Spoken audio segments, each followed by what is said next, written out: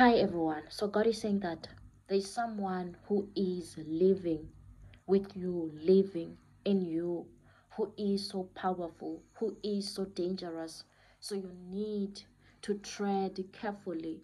You need to use them to your advantage in the mighty name of Jesus. And they are aware of every single thing. There's nothing that is hidden from them in the mighty name of Jesus. That is why here when you read in the book of Hebrews chapter 4 verse 12, the Bible says, "For the word of God is living and powerful and sharper than any two-edged sword, piercing even to the division of soul and spirit and of joints and marrow, and is a discerner of the thoughts and intents of the heart.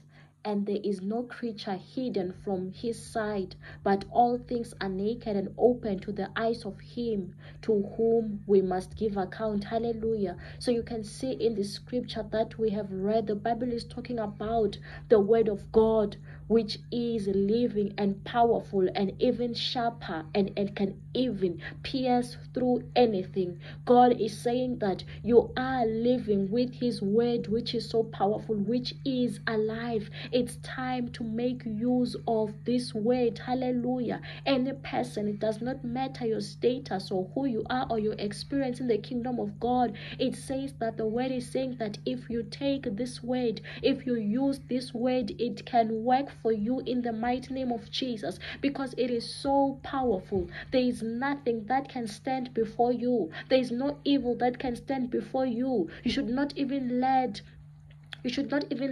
fear cloud you, because you have this word which is so powerful in the mighty name of Jesus. And God is saying that this word can even discern. It can even discern the thoughts. It can even discern their hearts. It can even discern people's intentions. Nothing is hidden from it. So God is saying that this is your season to exercise the word. Let the word work for you. Let the word work in your favor. Begin to use it today. Begin to read the word. Begin to pray according to his word, and you shall see that things in your life are going to progress. Things are going to move. Things that are not supposed to be in your life, they are going to be driven out, because this word is so powerful in the mighty name of Jesus. Amen.